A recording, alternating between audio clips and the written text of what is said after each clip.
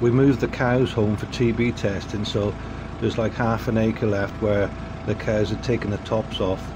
So we used the Manitou to skim over the surface, collecting the leftover bulbs and some soil. But we managed to get 4 trailer loads together, so it was probably a worthwhile exercise. And then we'll use the Manitou to dribble them out onto the grass field the cows are parked on now.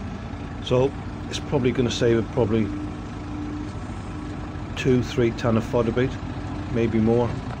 So it was a worthwhile exercise.